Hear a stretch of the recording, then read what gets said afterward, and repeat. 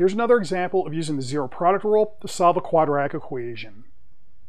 Problem is, I want to find all solutions for s in the equation s squared plus quantity s plus 6 squared equal to 68.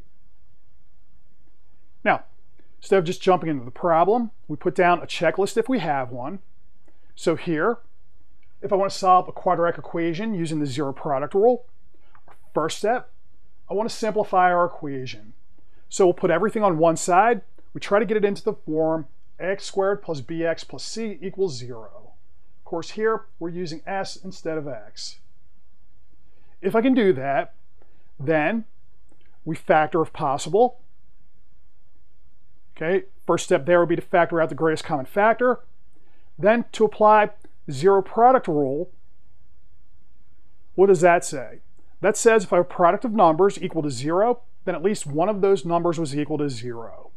So here we're going to take each factor from part 2, set it equal to 0, solve, and that's how we get our solutions. Of course, we always check our work. Okay, so we do that by going back into the original equation with our solutions, see if we need to do any troubleshooting. Now, we take our equation, we go through our list. So I have s squared plus quantity s plus 6 squared equal to 68. The s plus 6 squared, okay, this is nothing special to deal with. Note, this just says take s plus 6, multiply it by itself. So you can either figure that out using FOIL, that'll give s squared plus 12s plus 36, or you use the perfect square formula for that. Either way, this is nothing to be frightened of. Now, that gives me, okay, we have s squared plus this term squared, we work that out, and then the 68 we push to the left-hand side, which gives me minus 68. All of that equal to 0. We simplify this part, and we get 2s squared plus 12s minus 32 equals 0. That takes care of part 1.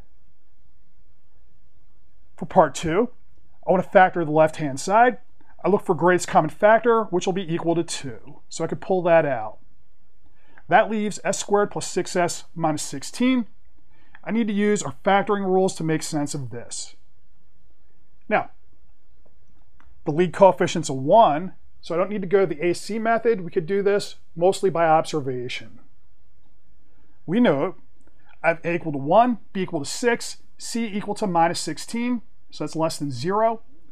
That means our sign pattern is going to be plus minus. Then I'm looking for products of 16, okay, factors that multiply to 16 that have their differences equal to 6. Okay, differences because we have 1 plus, 1 minus. If we go through 16, okay, you have 1 and 16, 2 and 8. 2 and 8 is going to work. If I take 8 minus 2, I get 6. And so our factors are going to be s plus 8, s minus 2. We move to the next step. We set each factor equal to 0. So we can just divide through by 2 or just ignore it.